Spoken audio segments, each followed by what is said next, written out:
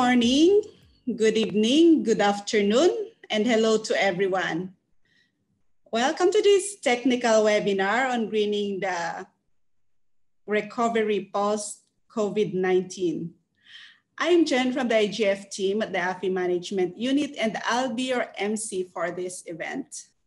Hope you're all seated comfortably and ready to listen to this interesting topic. So to start the conversation, we now ask the new IGF Working Group Chair, Ms. Audrey Hove from the Reserve Bank of Zimbabwe, to formally welcome everyone to this event. The floor is yours, Audrey. Thank you very much, Jen. It's a very good morning, good afternoon, good evening to you all, depending on your time zones. It is my pleasure to welcome you to this webinar on greening the recovery post-COVID-19. I trust that we are all ready to learn, participate, and even share our own experiences when we are given the opportunity to do that. Let's feel free to ask questions where they arise. I'm sure there's a chat box where you can actually throw in your questions, as I find this to be important and is for the betterment of our financial inclusion initiatives in our own countries. To the speakers, I would like to thank you for your availability. We look forward to hearing from you as we further our capacity building initiatives. To the AFI management team, we appreciate your effort in putting this program together, and we are ready to learn. I wish everyone a fruitful webinar and welcome to you all. Thank you. Thank you very much, Audrey, for that very short but very sweet and warm welcome to everyone in this webinar. And so from the office side, we call on the head of the Inclusive Green Finance, Ms. Johanna Nyman. Thank you so much, Jen, and thank you, Audrey, their working group members and other members taking part in this webinar, their panelists and their colleagues. It's really a great pleasure to welcome you to tonight's webinar. The times we're living and what we're seeing, they are indeed unprecedented. The ongoing global pandemic, it's affecting all of us, and it's having severe impact on our financial systems. I'm sure you all follow the IMF projections coming out earlier in October, predicting a minus 4.4% global growth during 2020, which is indeed less than what was projected in June. It is still, though, a very bleak picture. And what has been documented now in the past months of the pandemic is that those at the base of the economic pyramid are those most severely impacted, both when it comes to the health crisis, but also economically speaking. There are rising numbers of unemployment and the poverty levels are increasing. The people hardest hit by the impact of the pandemic at the base of the economic pyramid, they are also disproportionately impacted by the effects of climate change. So today's webinar, we will be exploring how to ensure that the recovery after and beyond COVID-19 can not only recover the economy to what it was before, but also ensure this recovery is green. Medium and long-term responses towards economic recovery, they provide an unprecedented opportunity for financial policymakers and regulators to adopt green approaches for a green and climate change resilient future. And specifically important when it comes to inclusive green finance policies, policies that are targeted at the base of the economic pyramid, at those that are the most vulnerable, to empower them through financial inclusion to both build their own resilience to climate change, but also reduce their potential negative impacts on the environment. There are several inclusive green finance policies which can be used when designing the green interventions in relation to a COVID-19 recovery, and especially when it comes to initiatives aimed at supporting MSMEs. The greening and resilience building potential is very convincing, and I dare say a win-win. I'm very happy to explore these more in depth with you here today. This is an ongoing global crisis, and it demonstrates that it's more important than ever to prepare for future crises and risks, such as those posed by climate change as well. And this can be done by investing in a low carbon economy and investing in those that are the most vulnerable. Intensified efforts to advance financial inclusion as well as green investments, they are a crucial pillar of this resilience building. I want to thank you for joining us here today.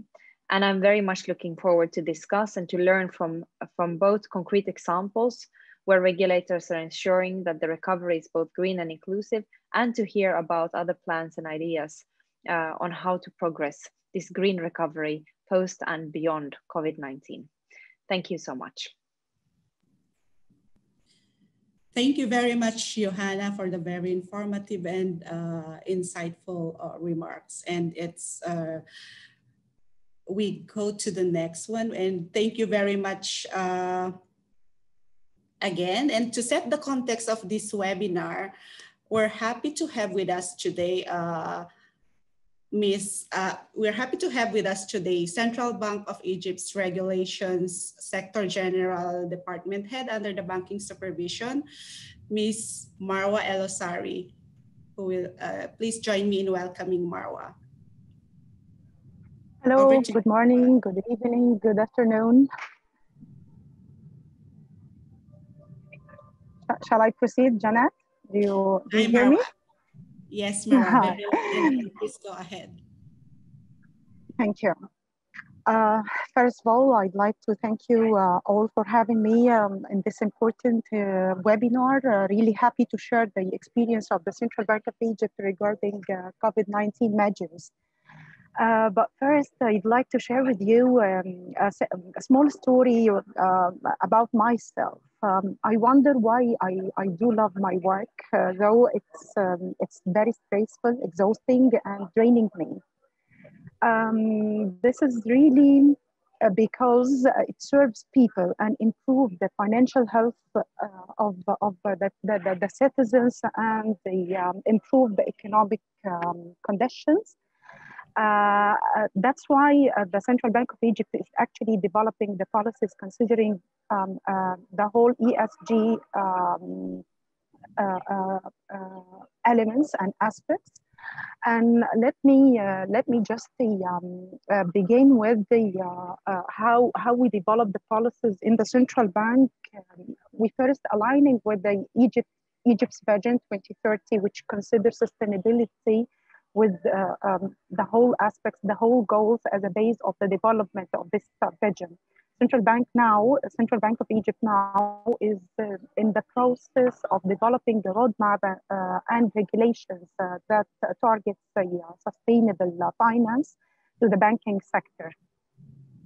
There were actually a lot of initiatives had been introduced to the market by the central bank with the close coordination with the government to enhance and promoting sustainable finance initiatives on micro, small, medium enterprises, mortgage loans to low and middle income people.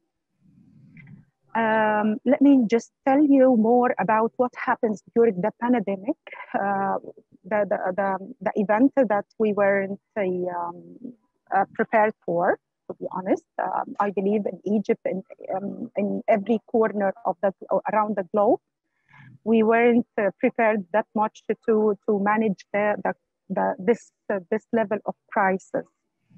In view of recent global development following the COVID-19 outbreak, and with the aim of sustaining the achievement of the economic reform program that happened in Egypt, taking place since the previous years, proactive decisions was introduced to support the national economic activities with all its sectors disrupted by the outbreak.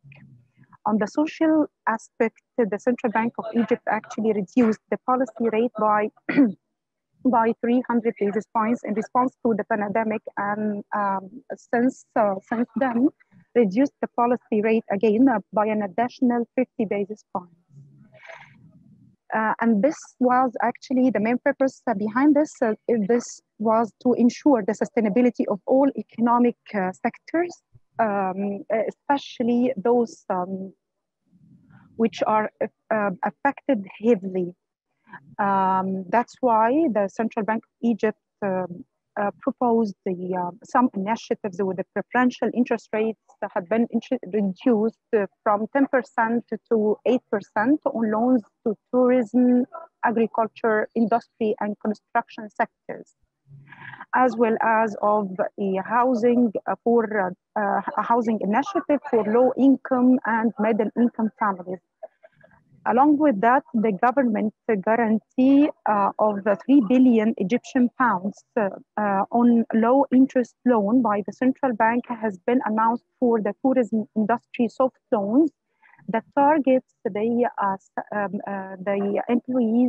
employees' payments to this important sector, which is heavily affected by the pandemic. A new housing initiative actually had been announced to provide low-cost financing for housing units.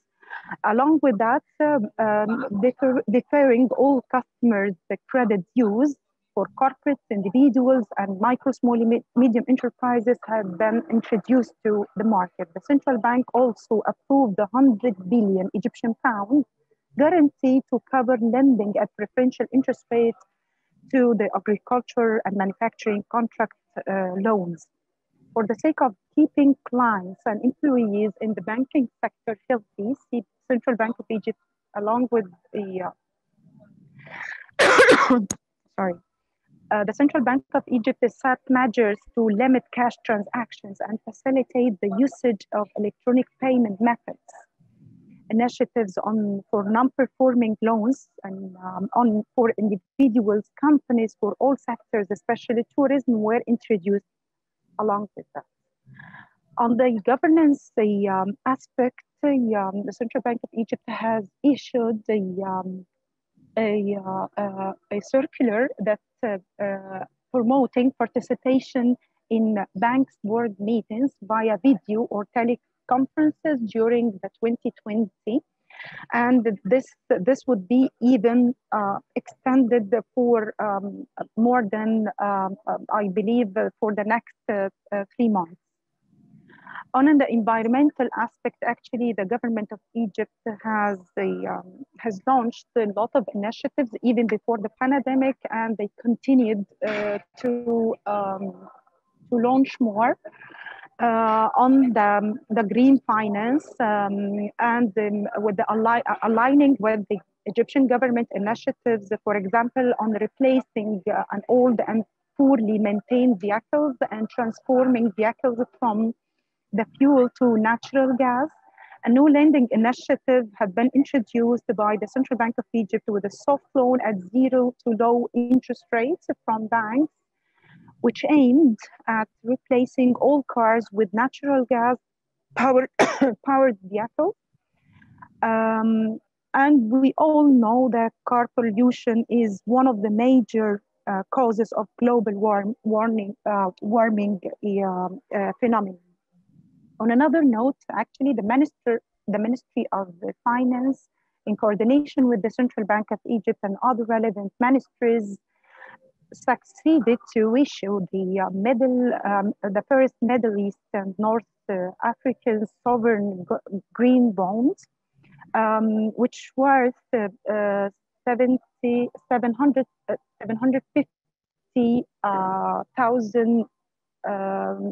million US dollars. And surprisingly, the issue was more than 5 times oversubscribed.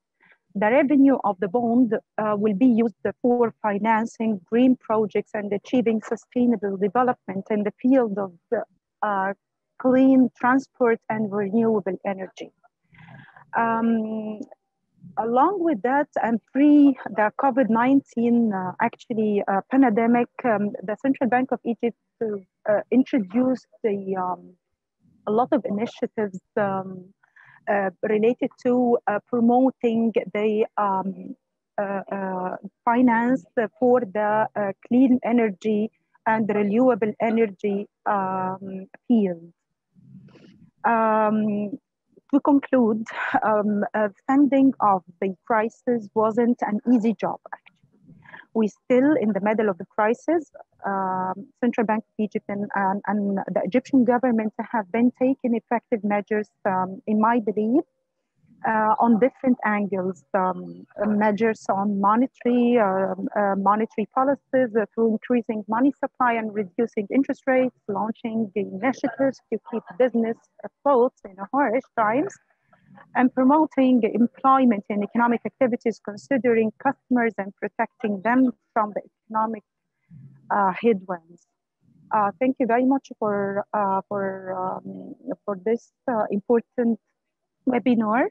And I hope my colleague and the panelists in the AFI management unit is safe and sound. I'm really happy to share the Egyptian experience regarding the COVID measures. And thank you very much. Back to you, Janet. Thank you. Thank you very much, Marwa, again for joining us and for sharing the Egyptian green initiatives and response to this global pandemic, which actually perfectly sets the context of this event. And so before we proceed to the main part of this event, let's do a quick quiz. So just to warm up for the next session. So we ask everyone to please log into www.menti.com and use the code 4504513.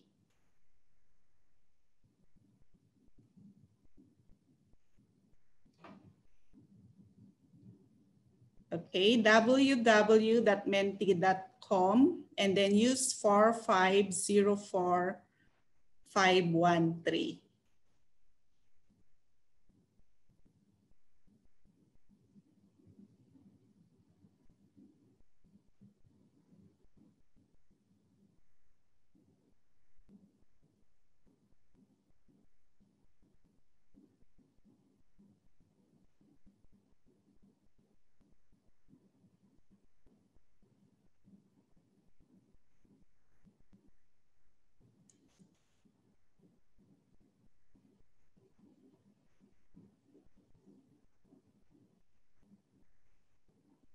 Okay, are we all in the Menti now?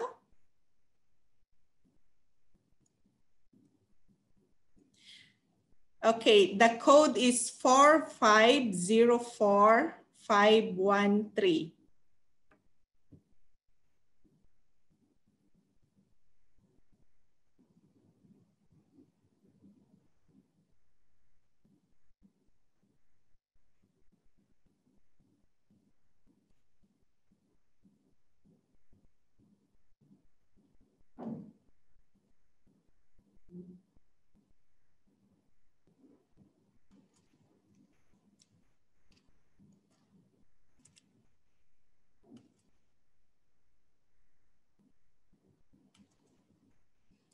Okay.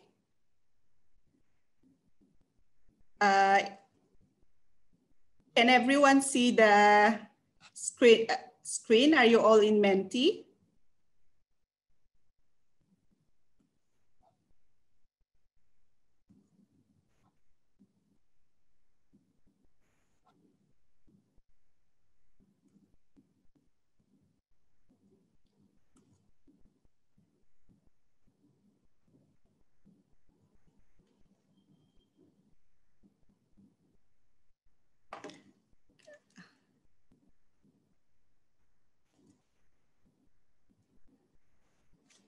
Okay.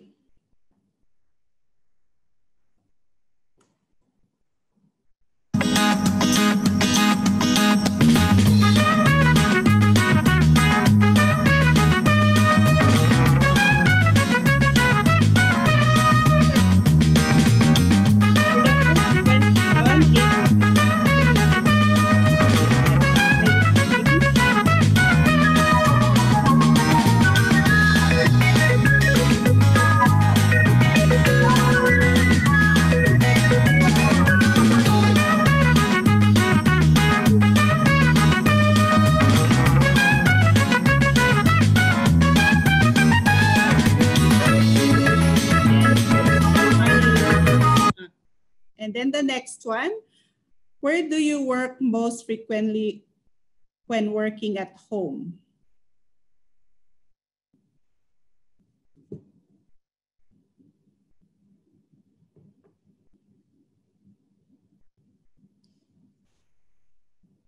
Okay, votes are coming up.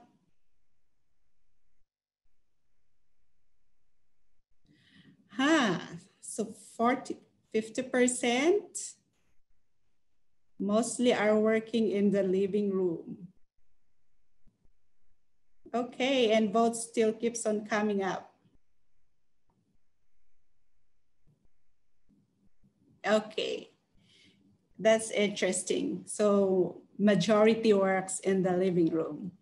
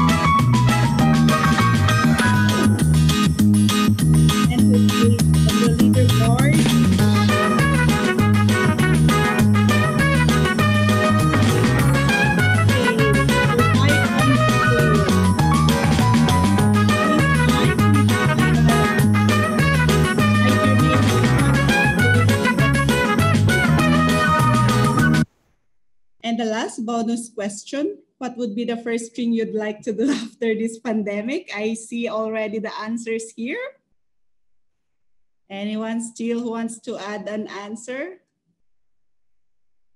Of course, everybody wants to travel.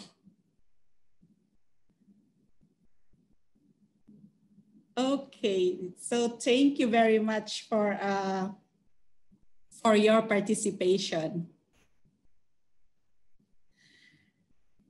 And now we're off to the main part of this event, which will be a panel discussion.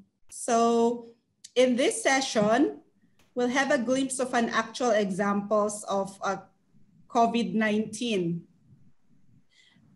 policy responses and initiatives that are geared towards green recovery and provides insights on how to green the post-COVID-19 recovery. In the context setting, Marwa has already given us a glimpse of what has been done in the Egyptian context. And in this session, we'll get to learn more. So this session will be moderated by Laura Ramos, Office Policy Manager for Inclusive Green Finance. So I'll pass it on to Laura. Thank you very much, Jane. Good day, distinguished members and colleagues. I'm very pleasant to welcome you again to this Inclusive Green Finance Working Group technical webinar. And yes, as you heard before, today we are here to discuss and reflect on the possibilities and challenges on how regulators and policymakers could green the post-COVID-19 recovery. Financial sector has been instrumental in orchestrating financial packages to mitigate and reduce financial crisis that all governments are currently facing. Those financial regulators and policymakers play a relevant role in taking this recovery post-COVID-19 beyond to ensure that implemented policies positively affect climate change, green finance, and sustainable development. Now, we need to think what kind of interventions will be needed to strengthen resilience and reduce the current negative impact of climate change linked to the COVID-19 responses. Therefore, inclusive green finance can play a key role in catalyzing financial services for climate action from the private sector for a green and sustainable global recovery, since they strengthen the resilience of financial inclusions that are providing financial inclusion solutions amidst the global financial crisis. Today, we have a very interesting policies to be presented and brilliant speakers too. I hope that you will enjoy this conversation and find it useful. Firstly, allow me to introduce you Mr. Joseph Sahar. Joseph is a co-founder of Earthwake, a winner of the Spring 2020 International Climate Financial Accelerator cohort in Luxembourg. He is working on the development of innovative regional green financial structures, integrate and blended finance to support the transition to vulnerable communities to sustainable green practices. As an affiliated researcher for Stockholm Environment Institute, he is advising on the climate financial strategy for Asia Pacific and its implementation. Joseph has a background in financial markets and corporate finance and has served in a variety of senior roles in international financial institutions in London, New York, and Geneva. Over the past 10 years, he has been working in Asia Pacific on climate finance for various development partners and the UN, ensuring that vulnerable communities have access to much needed finance for the green transition and adopting a multi-stakeholders and partnership approach to ensure gender and social equity are key drivers for Yossi work. Welcome, dear Yossi. Over to you. Hello, everybody, and thank you very much, Laura, and the hosts at the Alliance for Financial Inclusion. I'd just like to say that I'm very honored to be actually participating in this event. I think it's the utmost important at this time, especially, and kind of bringing green practices, sustainable practices to vulnerable community. There's almost kind of it's my top priority, and it should be on everyone's, and I think it's on yours, of course. So I'm again very happy to participate. Through this kind of presentation, I've put together a few slides. Initially, I'd like to provide some kind of a background for what is currently happening with the microfinance, with first of all the vulnerable communities, then microfinance. What are the kind of the policy actions being taken? But I will leave the floor to my co-panelists on that one. And then I will kind of describe how to perhaps bring together the private sector assisting stimulus and kind of the shortcomings of current stimulus, and how can we actually put together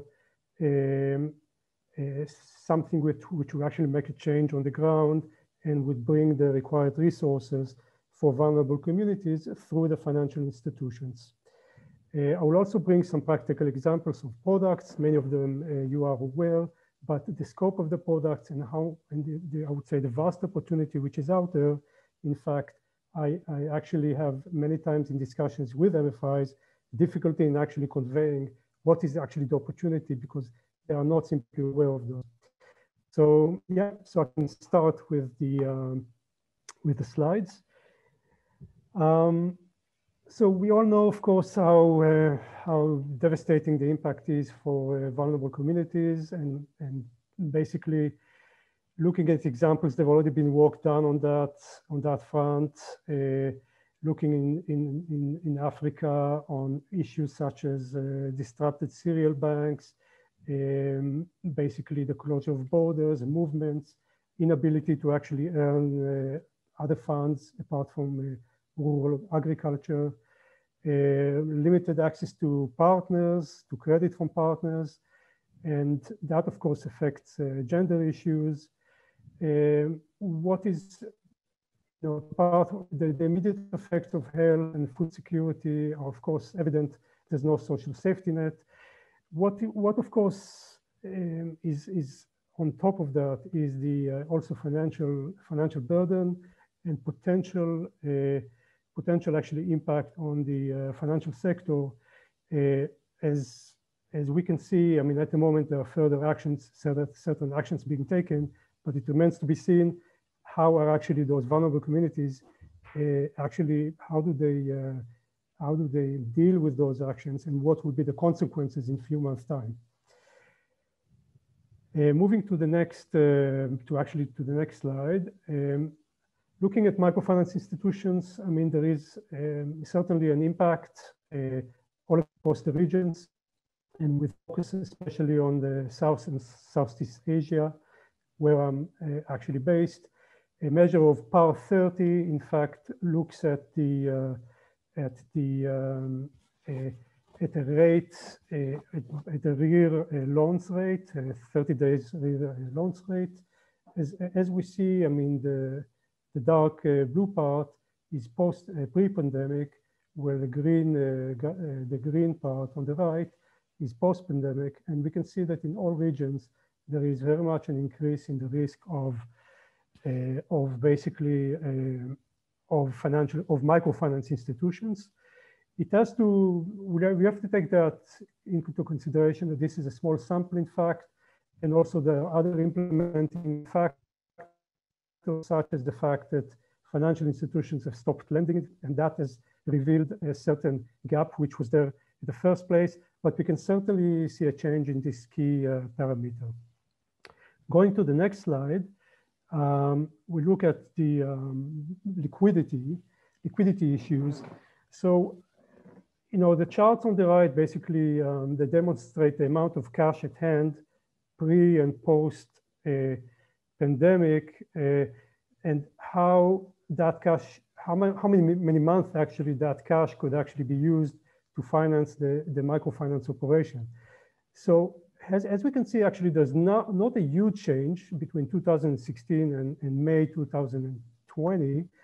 However, so most institutions, in fact, have beyond 12 months of cash to actually deal with the pandemic, with the liquidity issue. However, when looking actually more closely, I mean, it is not clearly a good picture what we are seeing, because it really very much, again, coming back to the fact that they are not lending more, so they basically have more cash. They've taken operational cost-effective measurements. So in a way, they've reduced staffing, they are reducing branching costs, et cetera. However, the full extent of the effect remains to be seen once we are back to normal operation. And also we have to understand that the smaller MFIs, in fact, the ratios looks far worse. And many of the smaller MFIs, I would say that 10%, almost 10% don't have cash on hand to cover even 1 month. And smaller MFIs are actually in greater danger of bankruptcy. And that is, of course, many supervisors are aware of this situation. Again, moving to the next slide, when we look at the simply what's the response of MFIs to the crisis. So as you've seen in your countries, I mean, there is reduced, of course, immediately repayments, and you can see the different actions by MFIs for the immediate as an immediate response, also supervised and supported by the central banks or the supervising body to the epidemic.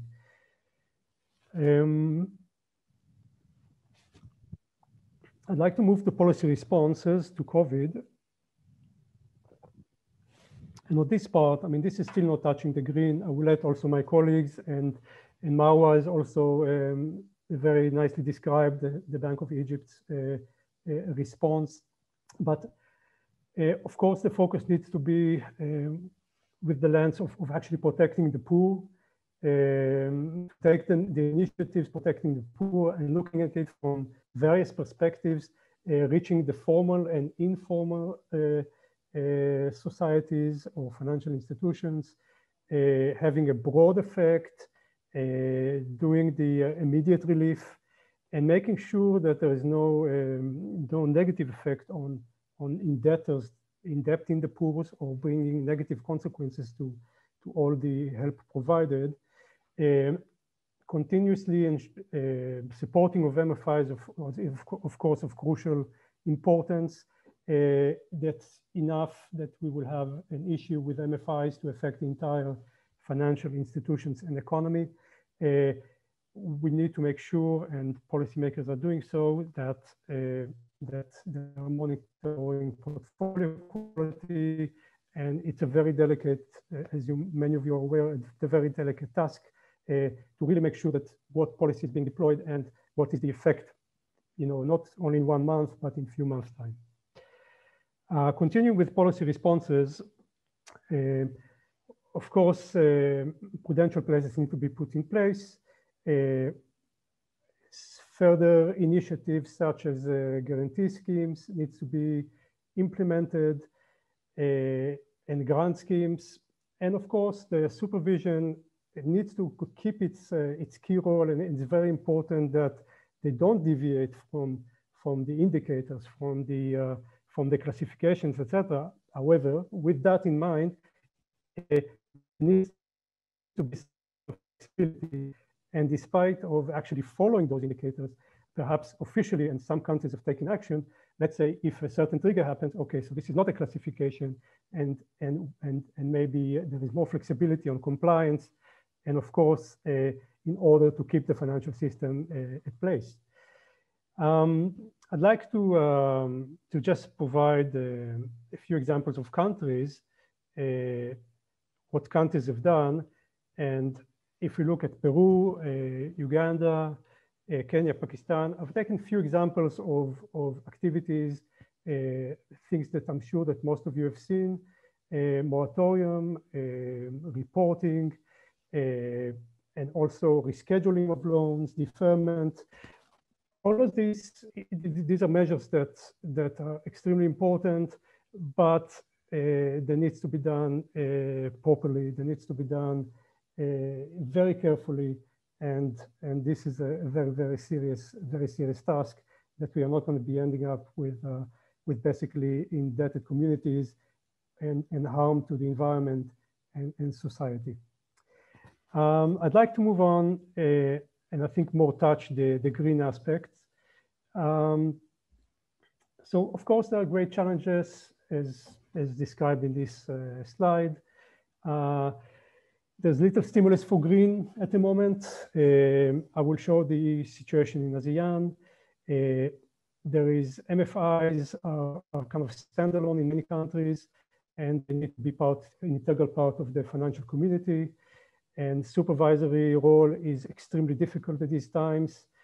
And of course, there is lack of protection for depositors for MFIs. So everybody's kind of focusing now on moratorium and loans, but there are many other very important issues to deal with.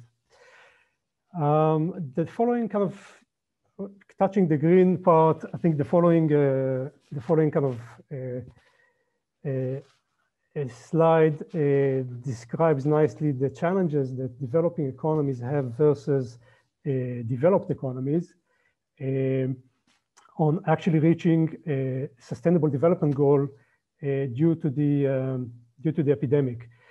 So if it is relatively easy for developing nations to actually make that jump and reach sustainable development goals through kind of greening the economy at this time via stimulus packages, then the situation is far more difficult for developing economies and poor nations, where they need to they can spend much less, of course, of GDP, and they need to put most of the funds into the immediate health relief, which is health, employment, immediate poverty.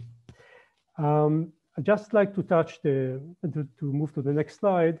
And there's work done by SEI on Stockholm Environment Institute on basically with ASEAN countries. So just looking at the looking at the 10 ASEAN countries, Indonesia, Vietnam, Myanmar, Brunei, Philippines, Singapore, Thailand, Cambodia, Laos, PDR. in those all of these countries, of course, put stimulus packages forward, but it's very evident to see that a lot of it is not reaching the informal economy. If perhaps you can move to the next slide, we can see the chart. So a lot of the funds are actually not reaching the informal economy. So most of it goes to the formal economy, and therefore actually not reaching the poor. And also in developing economies, it is very clear and shown that actually most funds actually reach SDGs and not only touch 1 or 2, while in the poor economies, it is very much the funds which are being used as stimulus packages are much lower, and they actually only touch some aspects. So in a way, we need to actually have the package that should be diversified, informal and formal sector, and basically targeting, for instance, informal MSEs, something which is it's a difficult task, but if we need to actually impact the poor, this is something that that needs to be done. We can move to actually the next slide, blending in private sector. I think that it's kind of clear for especially the poorer nations that with the funds that they have, and stimulus packages could only go some way. One important way to supplement that is like other initiatives is through blended finance and private sector.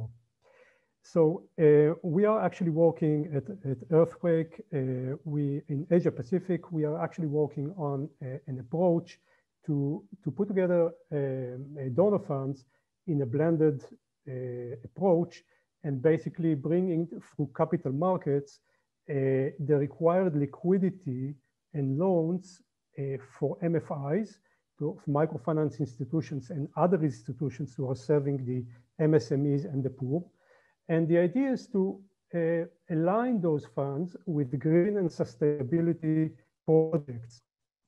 So if financing is required for those MFIs, we can actually, the blended finance approach by putting in donor trust funds as a first loss allows other players to actually go into the financial kind of wagon through capital markets and raise very large amount of sums.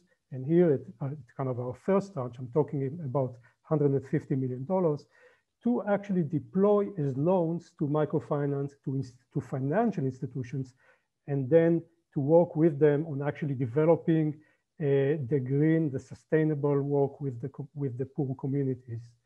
So the emphasis on resilience and adaptation as well, and disaster risk, allows the financial institution, in fact, to be kind of a one-stop shop to deal with not only mitigation, but also adaptation, resilience, and the issues which are facing the vulnerable communities, which they actually have accessibility to.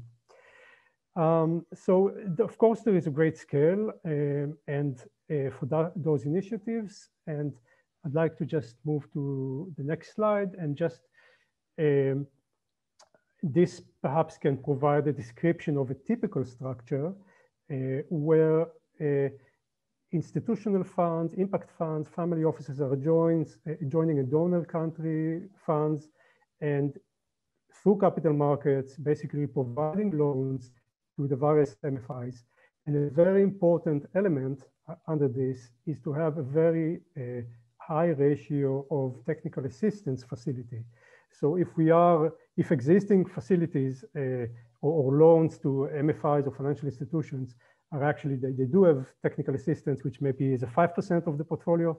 So here the task is transition. We are transition economies, we are transitioning financial institutions, we are transitioning vulnerable communities. We are actually working also with the technical assistance facility with the governments, with regulators, central governments, local governments. And therefore, the technical assistance component must be large for the transition. So a sustainability bond at first phase, moving and transitioning to a green bond at the second phase. In 3 years' time, after perhaps 20% of finance will actually be a 20% technical assistance facility accompanied.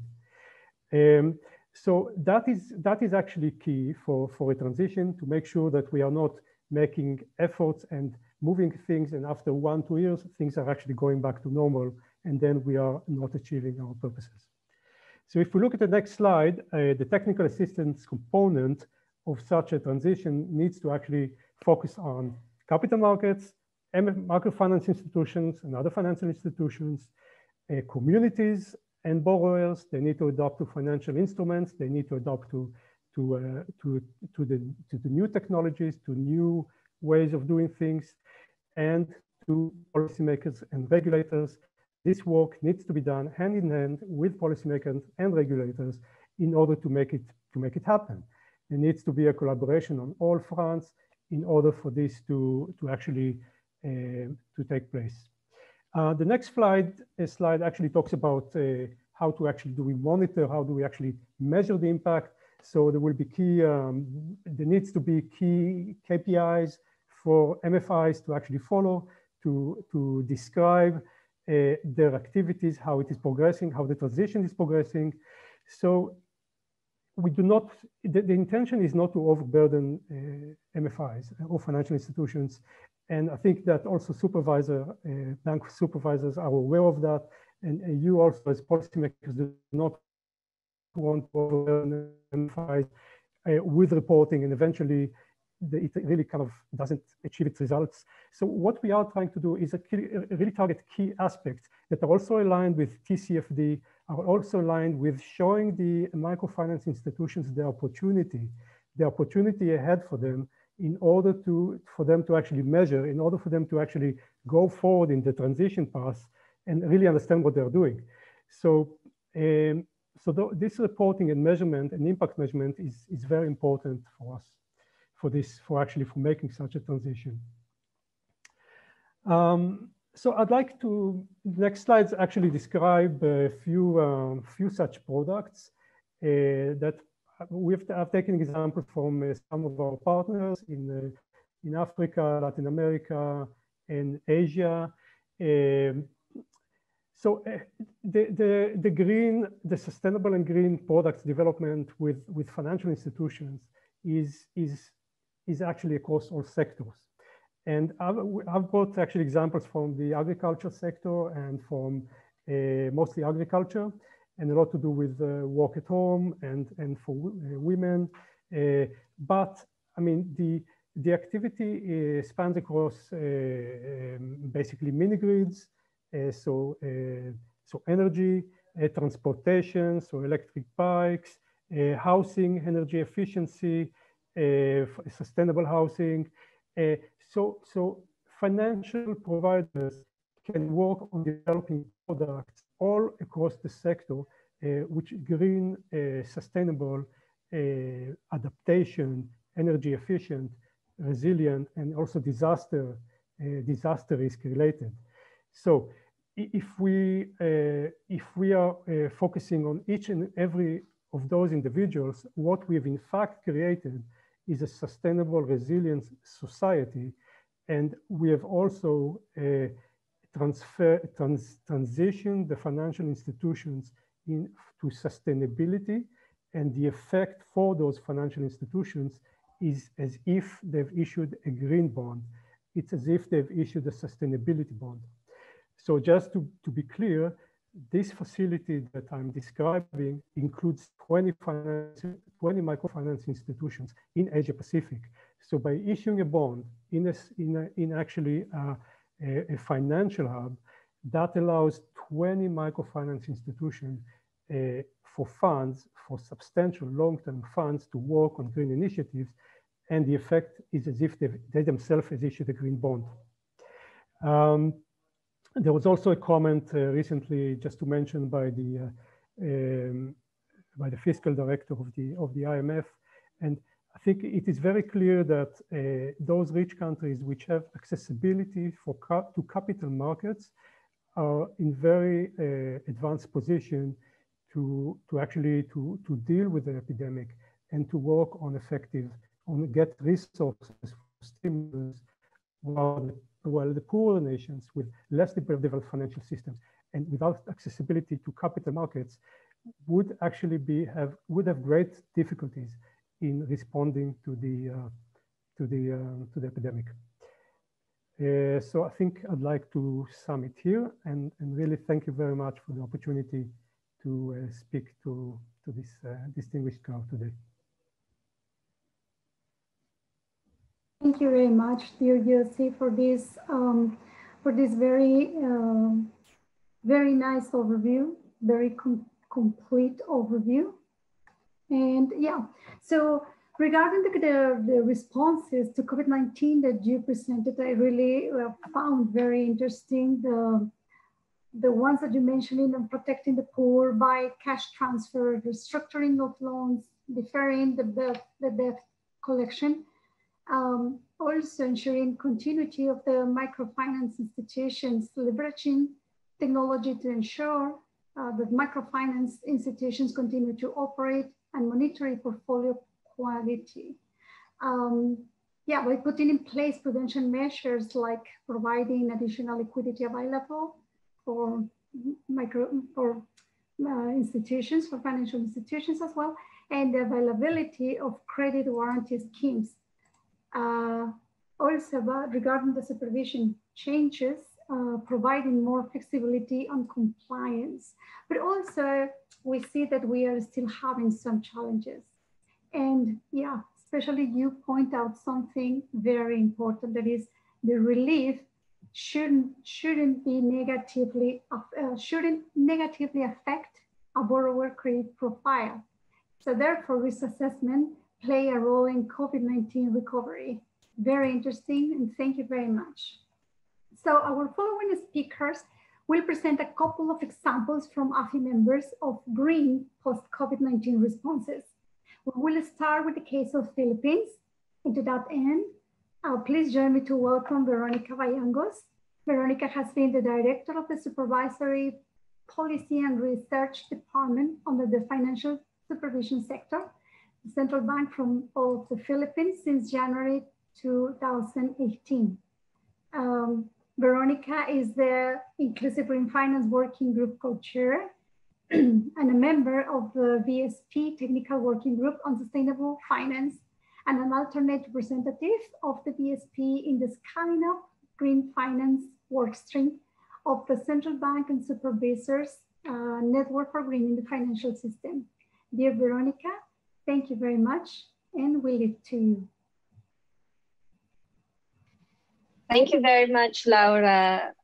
Again, thank you for inviting me to share the BSP's approach in mainstreaming sustainable finance amid the pandemic.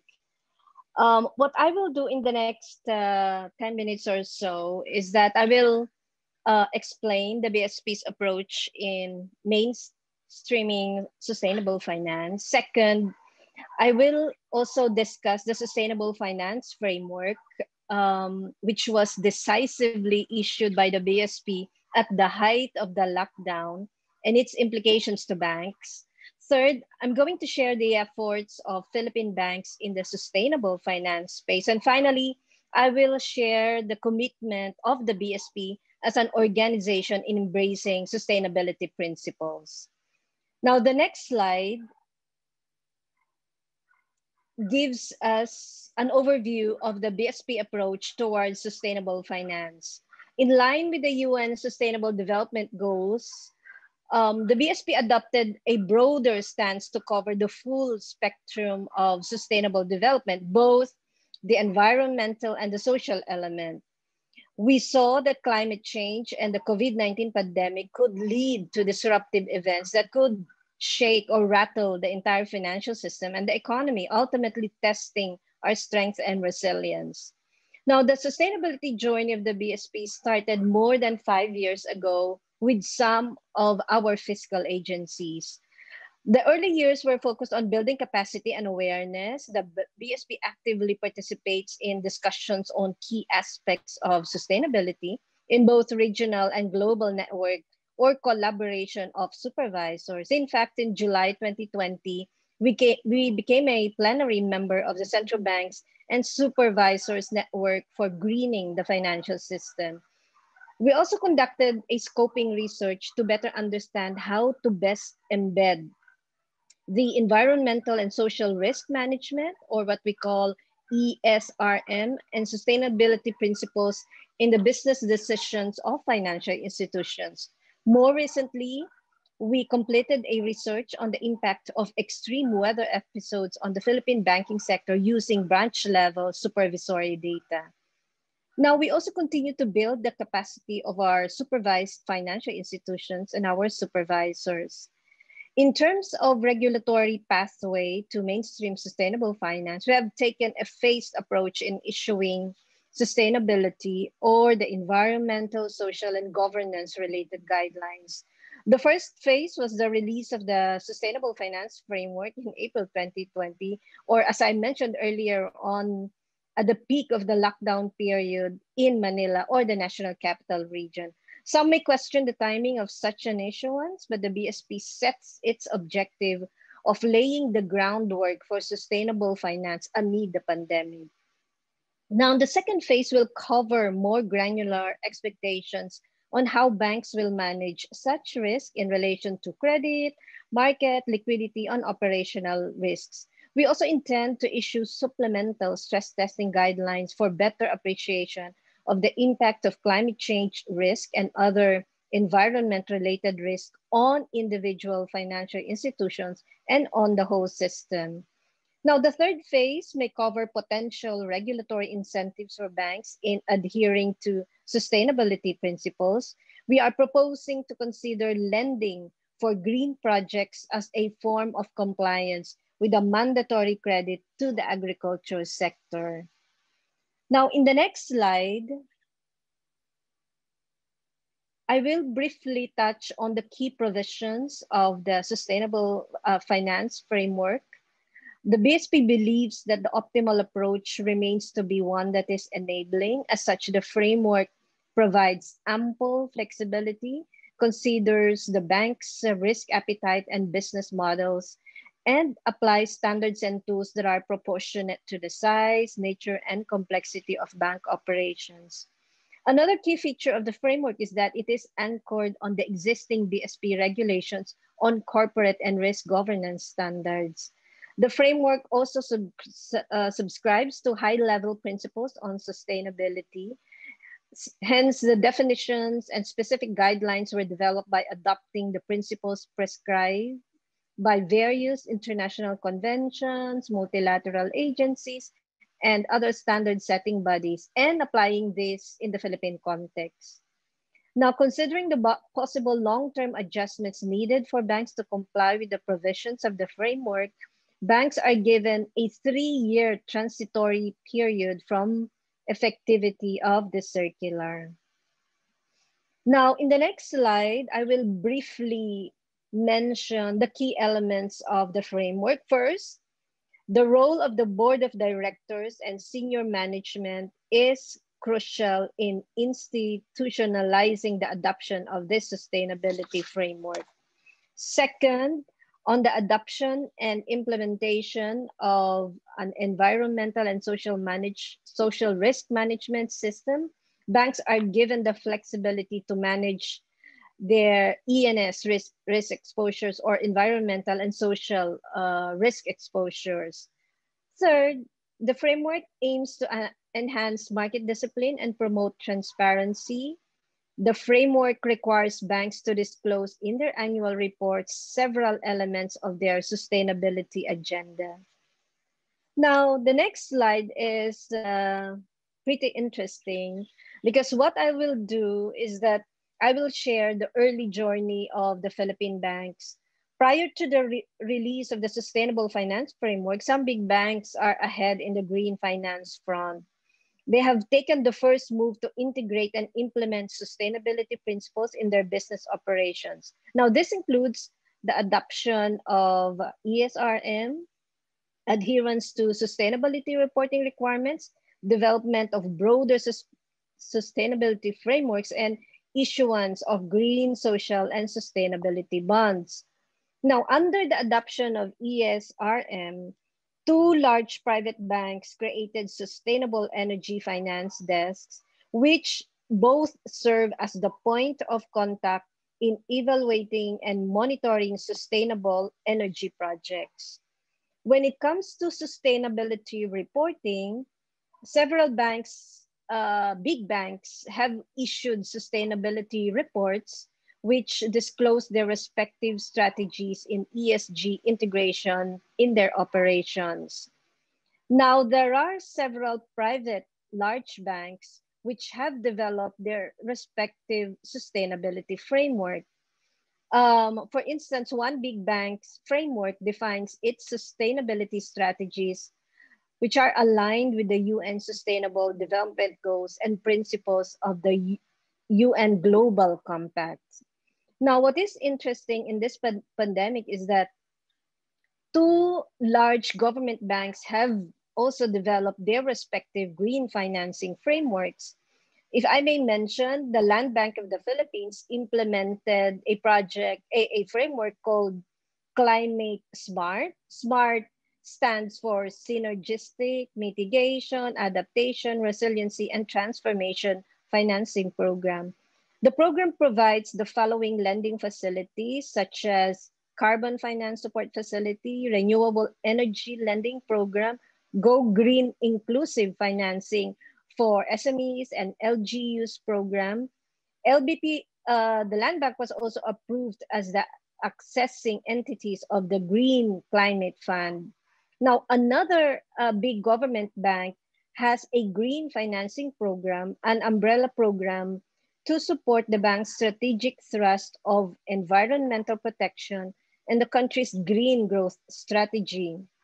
The program was designed primarily to assist strategic sectors, industries, and LGUs in adopting environment-friendly processes and technologies and incorporating climate change adaptation and mitigation and disaster risk reduction measures by providing financing and technical assistance. Now, there are also banks which issued green, social, or sustainability bonds. The latest was raised by a big private bank from its issuance of COVID Action Response or CARE bonds, where proceeds of which will be used to finance or refinance eligible MSMEs under the bank's sustainable funding framework. The CARE bonds qualify as social bonds under the ASEAN social bond standards in the Philippines. Now, the last slide, which I have, is actually the Sustainable Central Banking Program, an initiative by the BSP as an organization, which is meant to adopt the sustainable finance, which is meant to be part of the strategic map of the BSP for 2020 to 2023 to foster environmentally responsible and sustainable policies and work practices within the BSP. Now, the Sustainable Central Banking Program adopts a phased approach to implementation.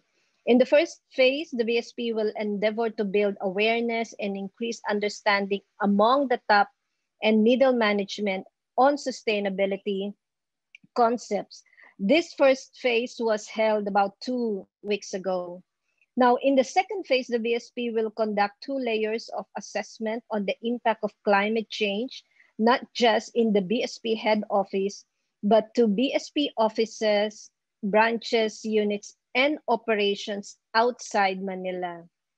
The results of the above exercises will feed into the development of the BSP's roadmap for sustainable central banking. This roadmap will provide the key steps or milestones, plans, and strategies towards the adoption of sustainability principles in the regulatory and supervisory framework and integration of ESG factors in the BSP's culture and governance, enterprise-wide risk management system, consumer protection, and financial education advocacies, investment management decisions, and other operational activities of the BSP. To conclude my presentation, the BSP believes that true to the concept of embracing sustainability principles, the BSP and the banking industry are working together to advance this agenda in the Philippine financial sector, inspiring clients and other stakeholders, both in the government and the private sector, in making environmentally and socially responsible business decisions. If I will borrow Yusef's term earlier on, blending with the private sector and other sectors will be crucial in the road to sustainable banking. Thank you very much. Thank you very much, Veronica. Thank you very much for this insightful presentation. So we can hear that the BSP journey in enhancing the sustainable financial framework through the sustainability principles. Also, we heard about green policies like lending to green projects, specifically target the agriculture sector, that is the most vulnerable one.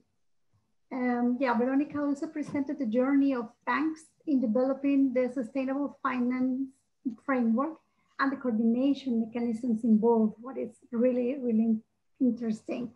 And yeah, she concludes saying that the development of the BSP roadmap, which includes a risk assessment operational activities inside the BSP, what is a very new and it's an innovative risk assessment. Thank you very much, Veronica. And last but not least, I'm sorry, allow me to welcome Mr. Iqbal Hossain. Iqbal has 14 years in enhancing central banking experience. Before that, he worked for a private bank. He is the winner of the Bangladesh Bank Employee Recognition Award in 2012. His current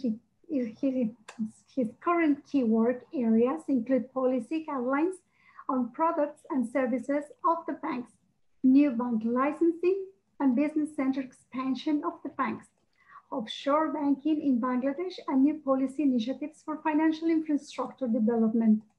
Since long, he's actively involved with the financial inclusion and responsible financing of the country. Iqbal bears an objective to contribute in the economic development of the countries through working for a sustainable financial infrastructure, analyzing the microprudential linkages in the real, external, fiscal, and monetary sectors. Thank you very much, Iqbal. Over to you. Thank you, Laura. Thanks for a very nice introduction about me. Thank you.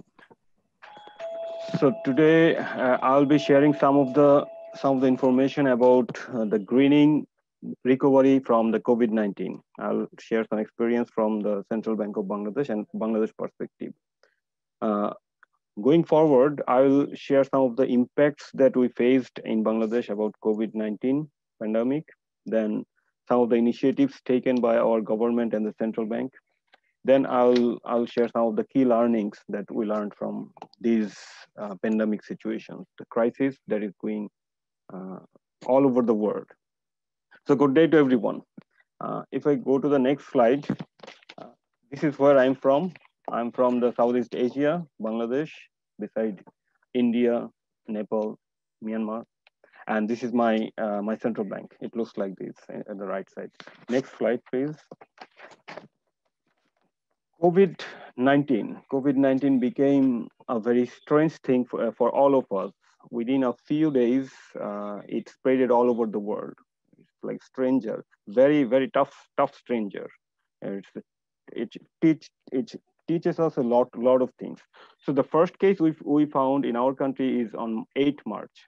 And up to yesterday, there was 400,000 cases. And it was 5,800 reported deaths already. So we are second most affected country in the South Asia after India. So over the last decades, we had a very good, impressive growth in terms of GDP growth rate. It was more than 7% in the last decade, and the projected growth rate for the next year was 8%, more than 8%. But what happened after the crisis, after we faced the COVID crisis, it became actually 5.24% for the 2019-20. The actual was 5.24%. The projection of World Bank became 1.6% and IMF 3.8%, then ADB 4.5% for 2020. But the good thing is the projections for the next years are quite satisfying for our country.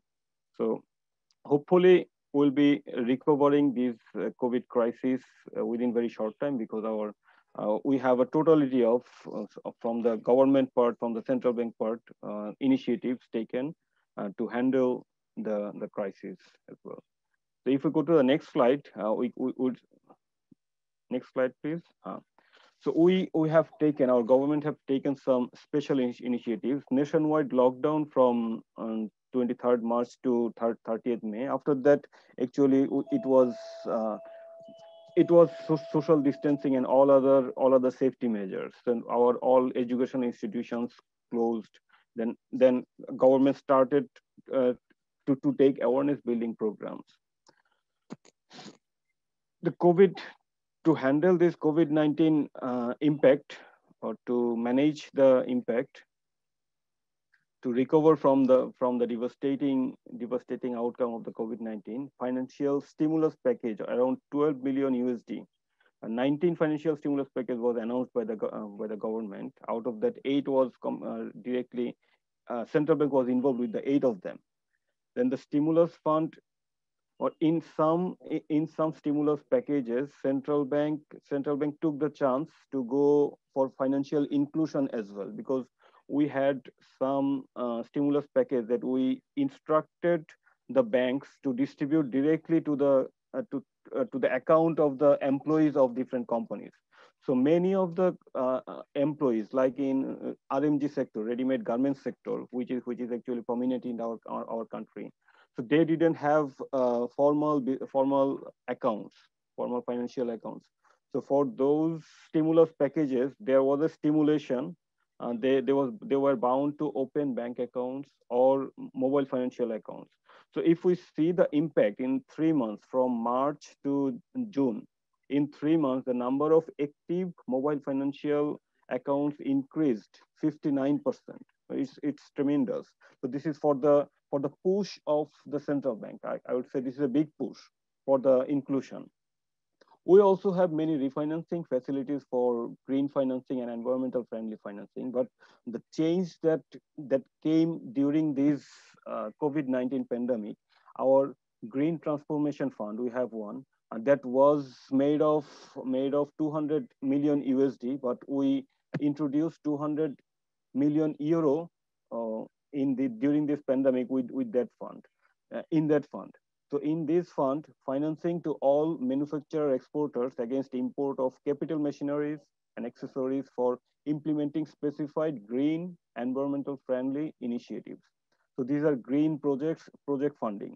So Eurofund, the new inclusion, is also admissible to long-term financing for all manufacturing industries, industrial enterprises for importing of environmental friendly and energy efficient green capital machineries and accessories, and buyer's credit to import industrial raw materials used in the manufacturing enterprises. So this was some of the initiatives. There were many more initiatives. I'm just summarizing some of them, because there was CRR reserve requirement reduction, interest rate reduction. There was EDF, Export Development Fund. There were many other initiatives, but some of the initiatives I have just noted here to collaborate, to connect it with a green recovery. So to the next slide, please. These are the financial inclusion initiatives that central bank has taken over the time. But as we are talking about the green recovery, I will skip this slide and the next slide also. I'll go to the third slide. So these were financial inclusion initiatives, then green banking initiatives in our central bank. Then if I go to the next slide, then we see in 2011, we issued instructions, some guidelines to the banks for green banking. That policy guideline included lots of like planning that have to be done in the next phases. So That guideline, the previous slide, please. That guideline included section about green finance, then the risk management. No, the next slide, please. Next slide.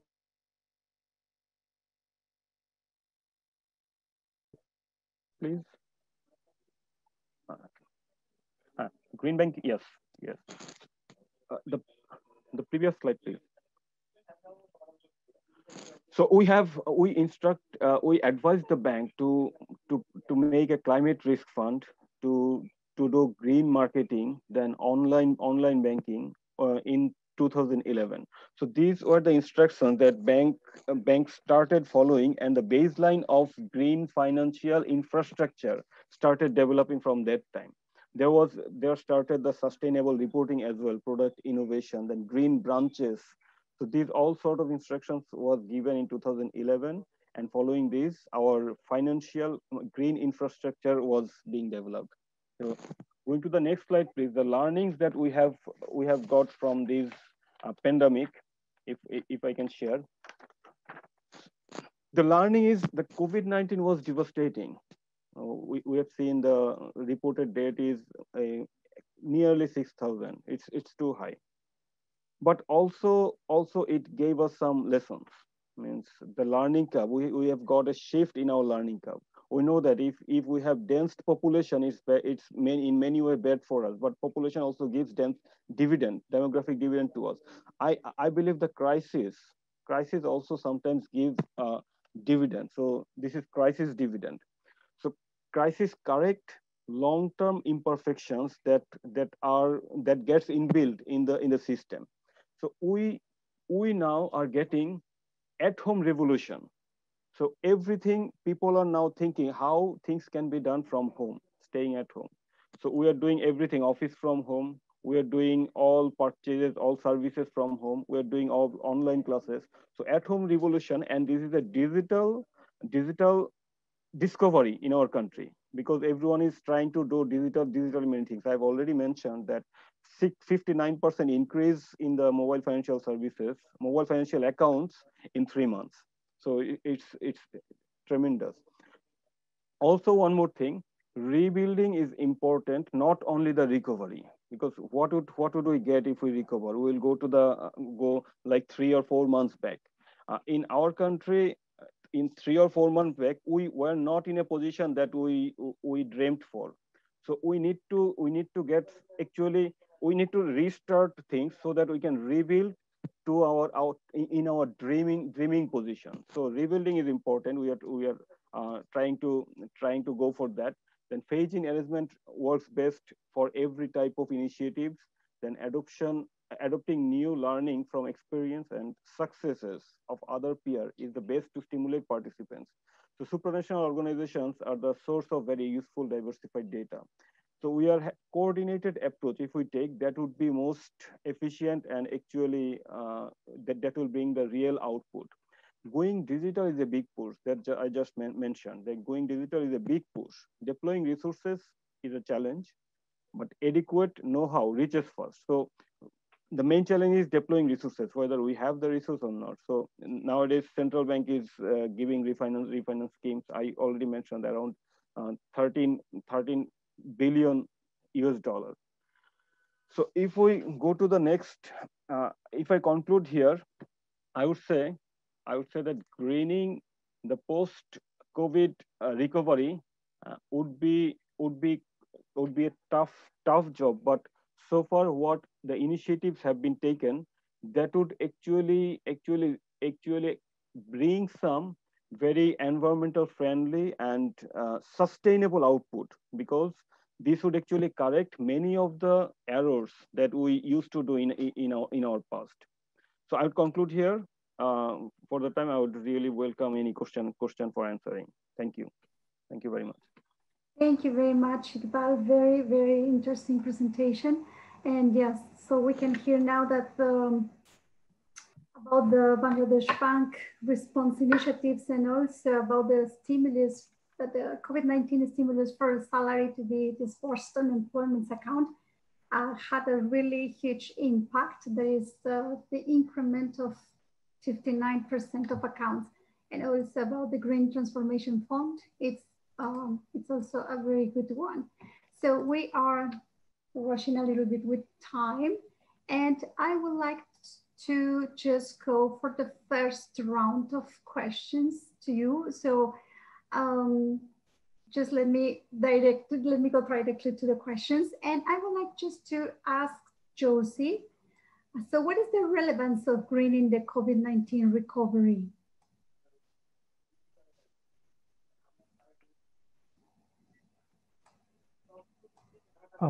Yeah, I think, well,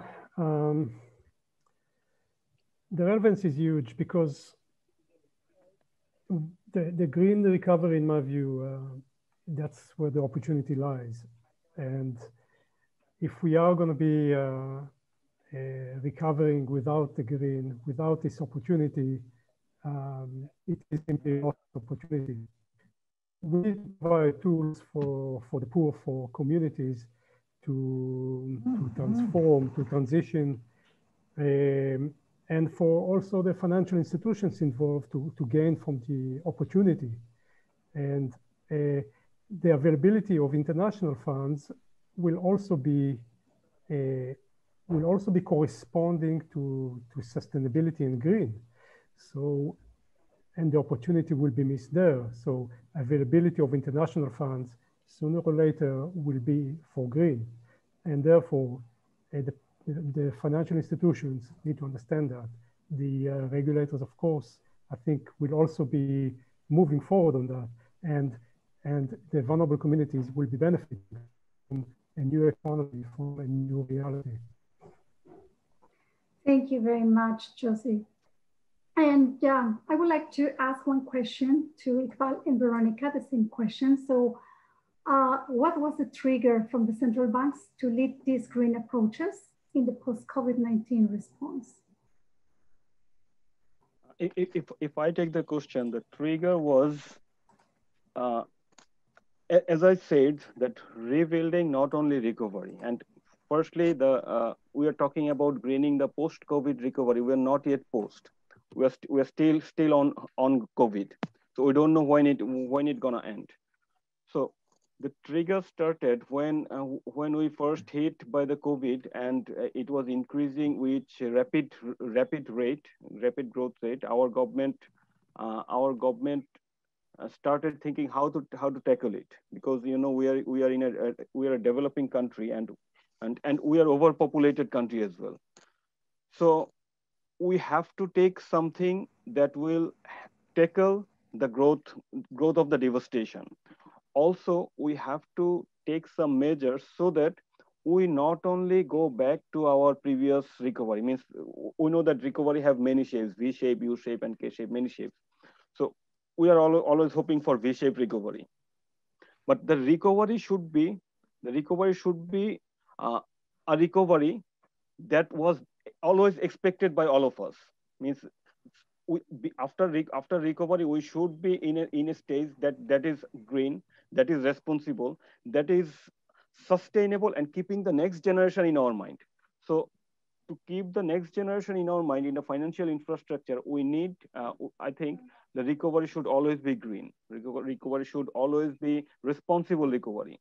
So that can be treated as green recovery. That's what we are talking about. Thank you. Thank you. Thank you, Laura. In the case of the Philippines, the trigger is actually not only the pandemic or the COVID, but also the experience of the Philippines from extreme weather events, such as Yolanda and other significant monsoon rains that we have experienced. What happened was, following those episodes, both the government and the local government units and also the central bank or the BSP started to build up, set up, formulated, in the case of the national government, disaster plans In the case of the local government units, they've also had their localized disaster plans. In the case of the BSP, we instituted the business continuity plans and other guidelines on restructuring of the balance sheets of the banks. In other words, it's not only because of pandemic, but also because of our experience. The difference is that in the case of the COVID, the impact was much more massive on the real sector. But in many aspects of it, our government agencies are prepared for such an eventuality. Thank you. Thank you very much. So now I would like to open the floor for the audience. And yeah, up to now we have 3 questions. So the first one is from Jorge Moncayo from Ecuador. And he's asking where he can find more information on sustainability framework. And yeah, Veronica have already replied, so she will share the circular on sustainable financial framework. Thank you very much, Veronica. We have another question from Feti Akari. Thank you very much. What are the most involved financial actors in boosting inclusive green finance? Retail, banks, mutuals, development banks? Did the bank comply to the responsible banking principles? So this question I would like to flag to Veronica.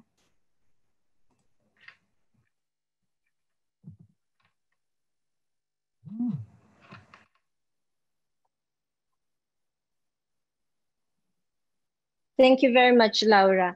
I guess all the banking groups in the Philippines are involved in this kind of endeavor. Like in the case of, but the type of involvement is a bit different, right? For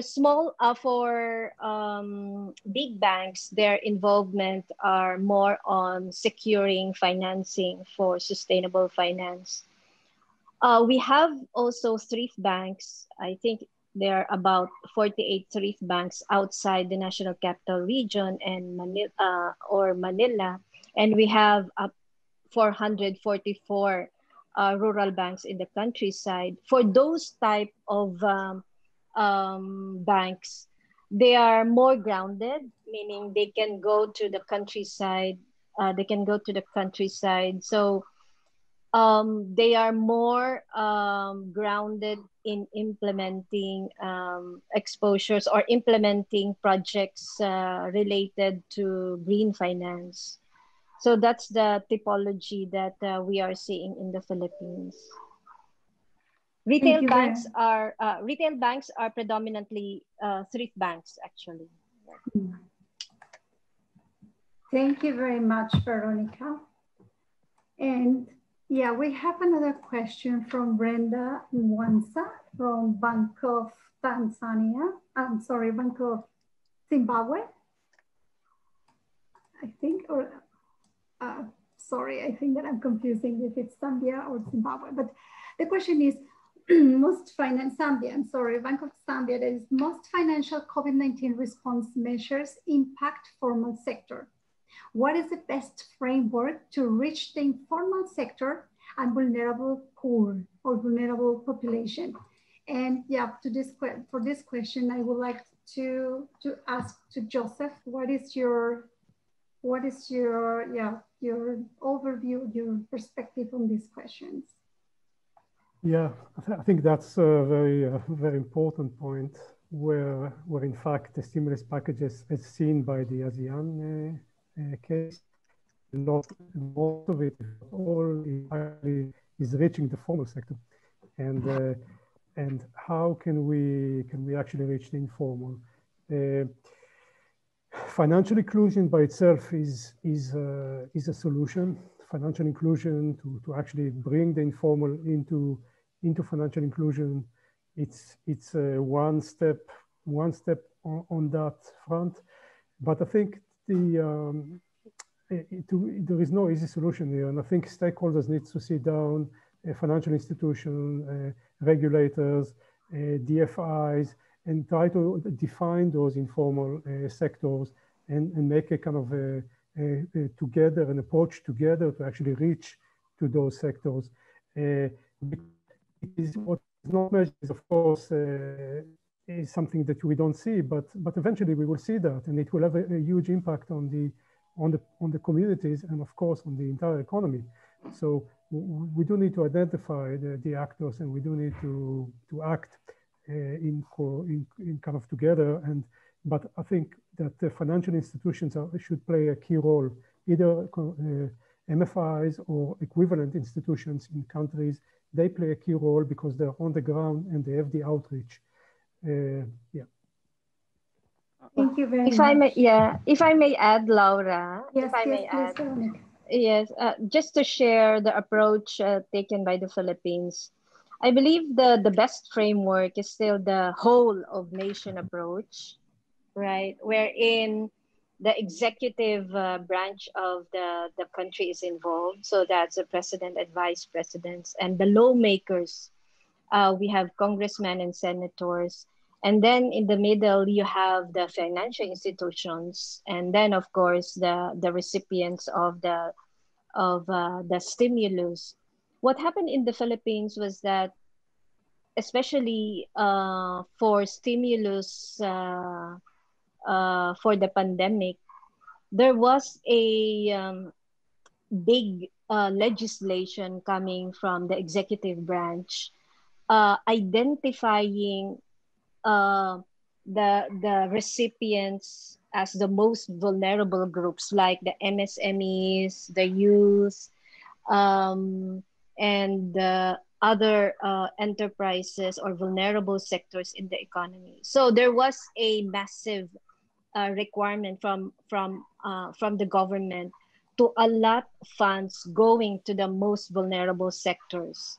And then the BSP complemented that massive legislation with prudential and regulatory reform measures, specifically to the MSMEs, right?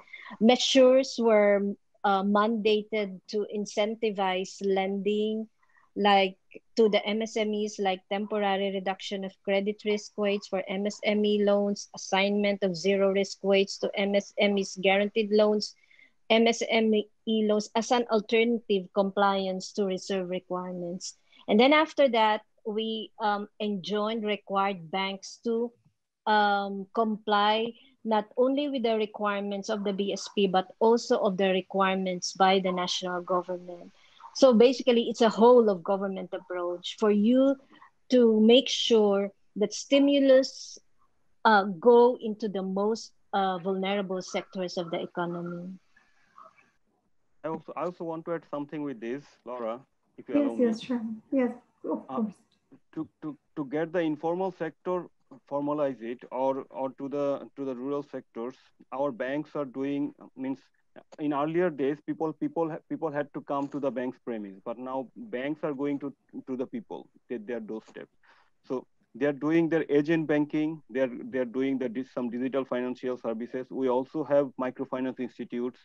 So they are also onboarding those clients to those potential customers to the financial arena. And also for the informal sectors, we are liberalizing or simplifying the KYC requirements. Then many of the trade license or other documentation requirements for account opening. We are allowing the digital credit and all digital services. So these are the sort of things like our mobile financial services and payment service providers, PSPs we call them. So they are actually doing a very great job, means in the financial inclusion in our country, because their success in the pandemic, everyone was losing their money, but the payment service providers, their accounts are increasing 70-80%. So they're huge success, and we saw that during this pandemic, the financial inclusion, like in 2017, it was 50% in our country, but if we measure in 2020, after 20, we'd see that I think it would be around 70%.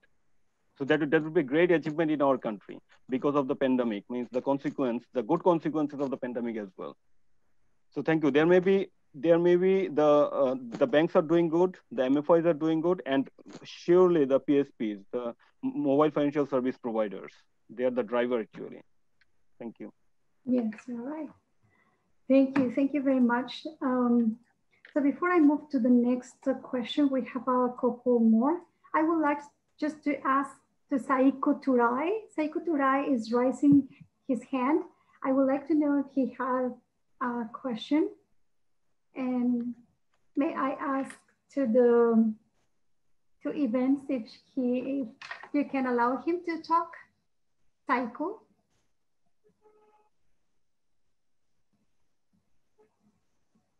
Okay.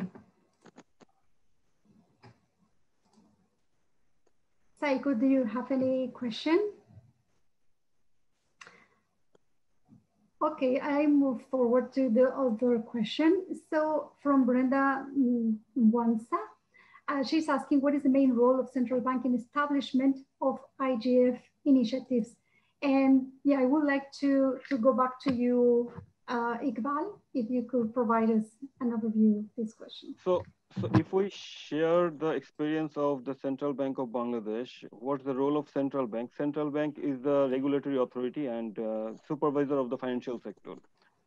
So to include more people in the financial arena and to make it green. So the primary role is making the infrastructure green. So that is actually the duty of the central bank, so that it can give a congenial environment and infrastructure, so that the participants of the market can take part in the greening process, greening and inclusion process. So central bank has to create the regulatory environment and all sorts of formalities. And the other participants also have to change their motive, change their behavioral perspective to be inclusive and to be green. Because being inclusive is responsible financing, being green means we are responsible to our next generation as well. So central bank's part is to make the infrastructure so that the participants can become green and they can perform their financial inclusion functions. Thank you. Thank you very much, Iqbal. So next question, we have another one from Jorge Moncayo. And the question is, what is the biggest gap to change the traditional financial system to green products? I would like to go to Veronica for this question.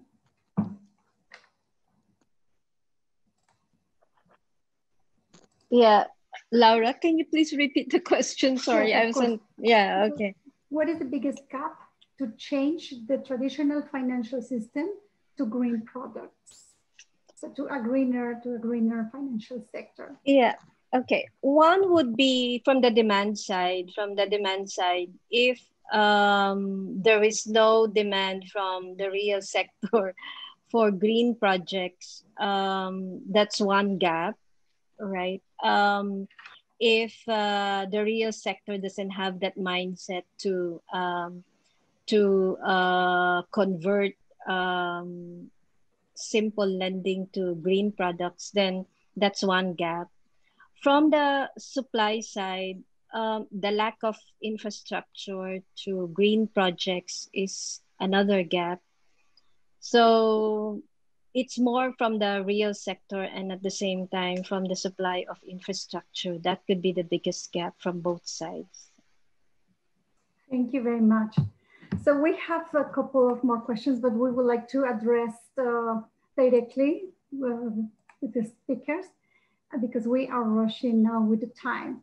So just let me thank you so much for your contribution. This is a very, very interesting panel. And I think that we could spend 1 hour more just talking about these initiatives and the journeys and experiences and challenges. But yeah, unfortunately, we are just running with the time. Thank you very much to you. And yeah, we are very delighted to have you here today. Thank you. And we go back to Jane. Thank you very much. Thank you, Laura. Thank you. Thank you all. Thank you, Laura. Okay. Thank you, Laura, and thank you to our esteemed panelists. That was a very interesting session, and there are definitely lots of insights and perspectives to take note of.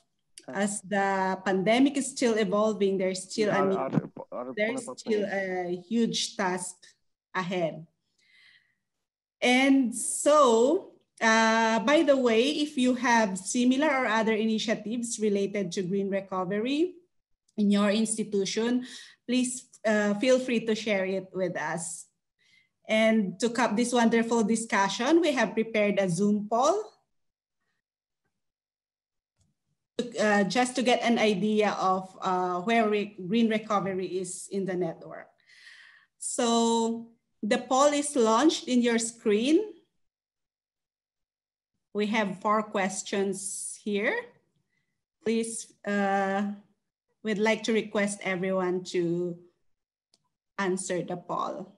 So the first question is, how relevant is greening the post-COVID-19 to your institution? So very relevant, low relevance, and then very low relevance. And the second question, how urgent is it for your institution to integrate IGF initiatives into the post-COVID-19 recovery? Is it very urgent, little urgent, or it's not urgent at all? And then for the third question, this is a multiple choice. You can choose as many as relevant to your institution. What are the main challenges or potential challenges in greening the recovery post-COVID-19? And the fourth one is your institution open or planning to integrate elements and green elements or IGF policies in your post-COVID-19 recovery? Okay, we have 14 responses. We have now 15.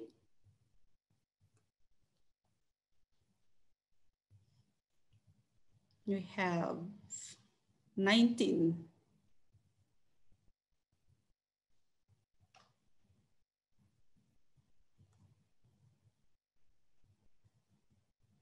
Okay. We have 24 responses. Okay. It's still coming.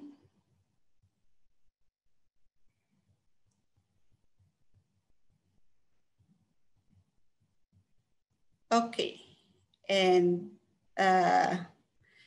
so there are still responses coming. Okay, so based on this, on the poll, we see that most of us see this. We have 40% that consider it relevant, and then 36% very relevant.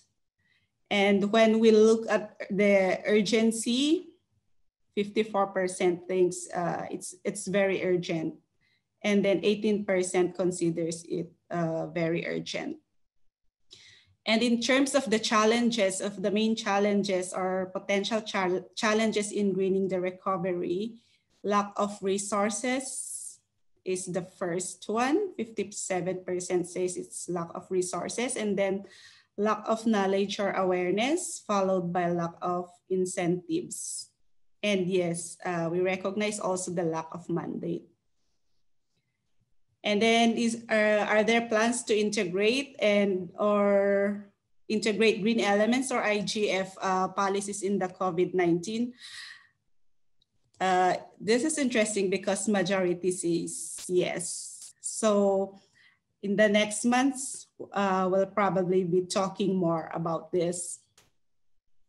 So thank you very much for participating in the poll. And once again, like I've said, please feel free to share your initiatives or ideas that your institution is doing in this area.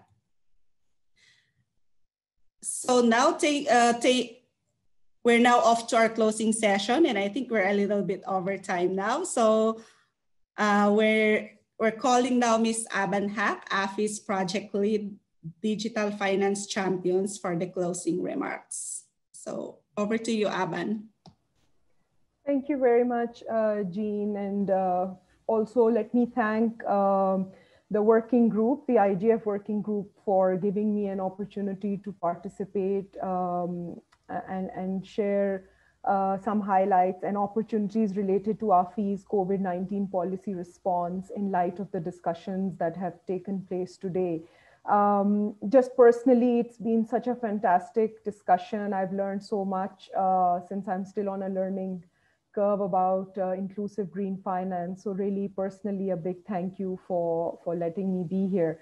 I think the overall closing will be done much more, I think in a much better way by Audrey, following my own interventions. But what I would like to do is to just, take this conversation forward to talk a little bit about how AFI can support members of this working group, as well as the broader AFI network, in integrating IGF interventions and policy responses in their recovery response going forward. And it was really interesting for me to see the results from the poll that we just undertook.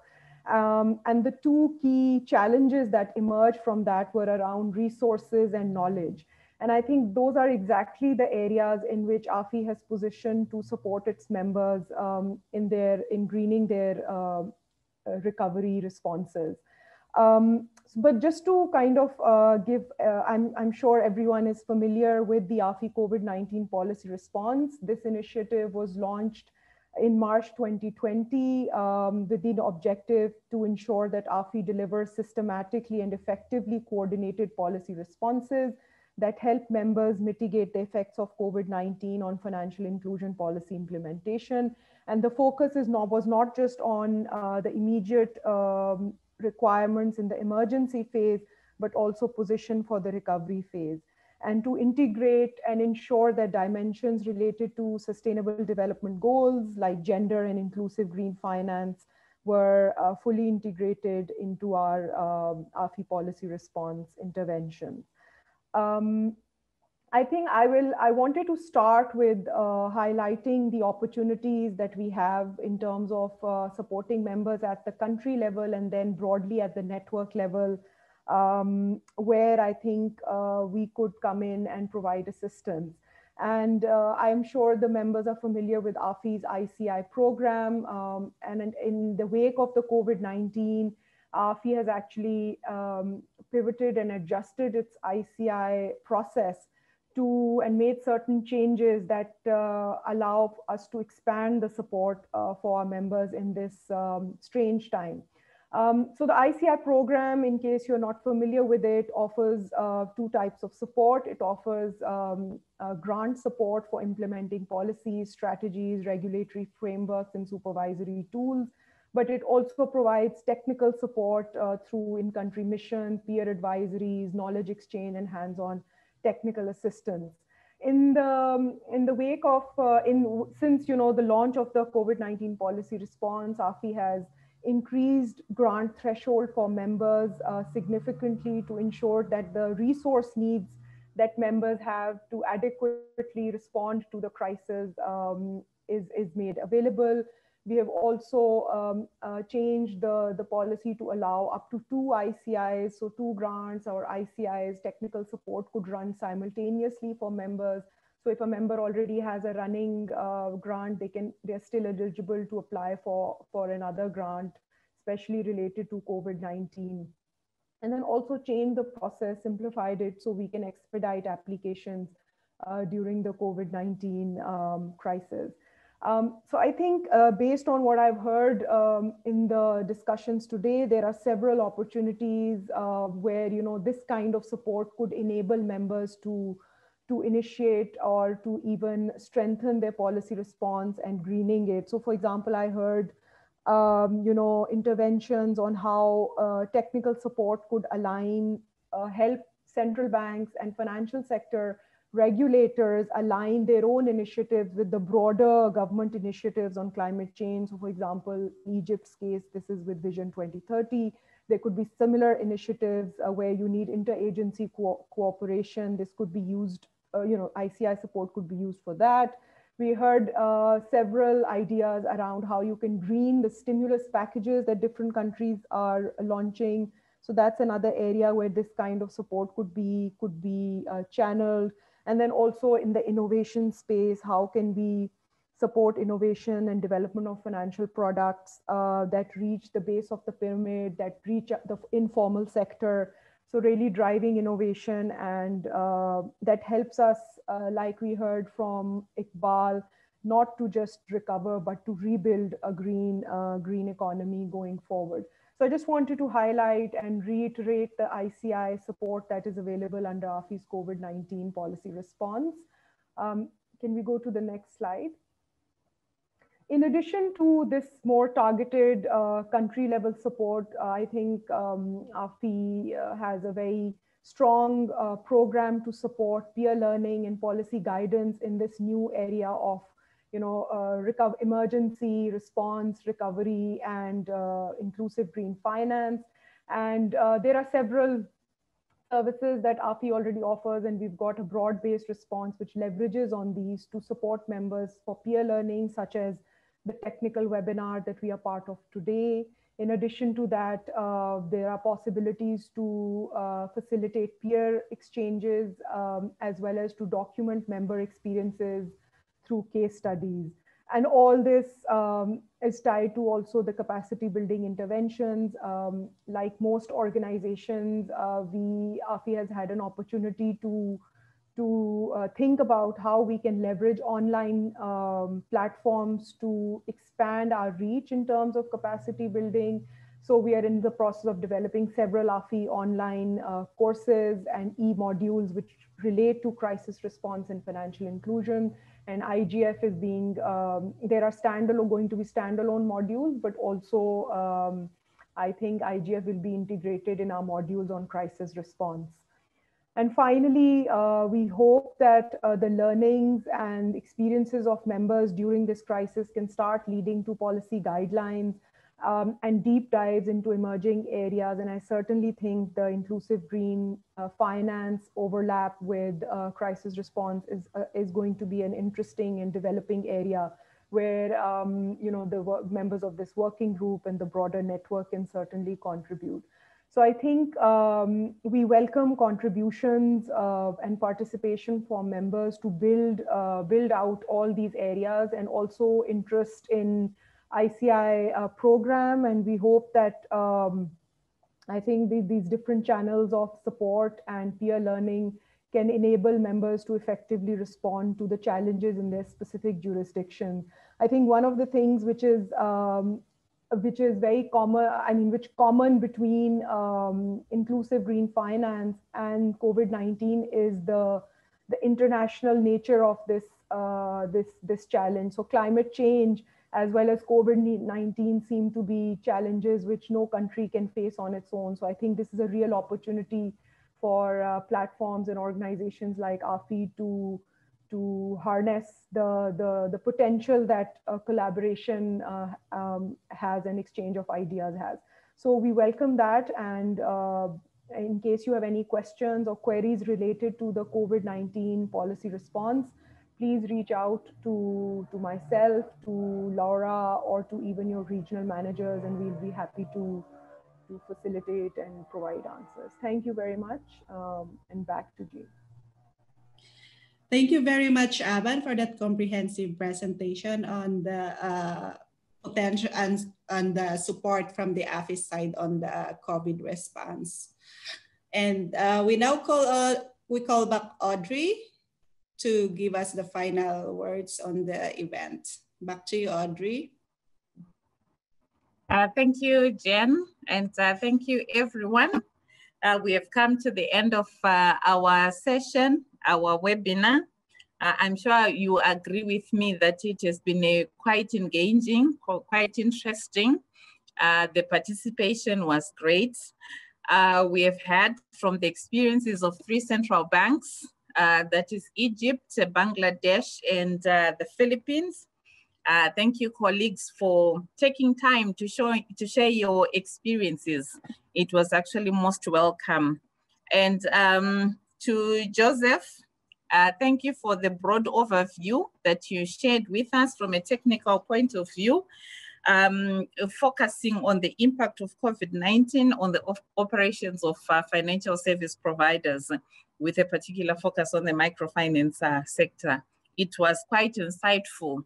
And I'm sure you agree with me that while we are not yet out of the COVID-19 crisis, the discussions that we have had today, they help us prepare as well as implement some of the initiatives that are responses to the current challenges that we are facing. So I would like to thank everyone for their efforts. Aban, thank you again for sharing what is available from the AFI in-country implementation support and policy guidance and peer learning. And we as member countries, we are ready to take advantage of the support that is available. And to all the members, your participation, like I indicated earlier, it was quite encouraging. There were a lot of questions, a lot of comments, a lot of sharing of experiences, and some enthusiasm, which I picked during the course of these sessions. It was most welcome. Thank you very much. And maybe just to highlight to the working group members that this is the last of our webinars as a working group. But however, that's not the end of our work for this year. There's a lot that is still coming. So let's prepare ourselves to engage and participate in the initiatives that are still coming.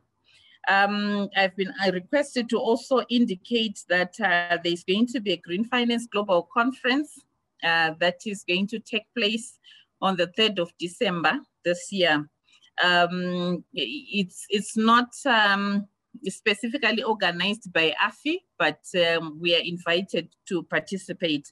I'm sure we are going to receive further details through the management team in due course. Once again, I would like to thank the AFI management team for putting this together. I know it's not an easy thing to do, but it has been very interesting, very encouraging. I was just looking at our participation, and I was really excited to note that we are actually 67 in the room, and that really shows our engagement and our interest in participating in this webinar as well as this working group. Thank you very much. Our interpreters, we appreciate your effort. We appreciate your availability. Thank you so much. Otherwise, I would like to wish everybody a pleasant day. Enjoy what is left of your day, whether it's night, whether it's morning, whether it's afternoon. I wish you well. Thank you very much. Thank you, Jan.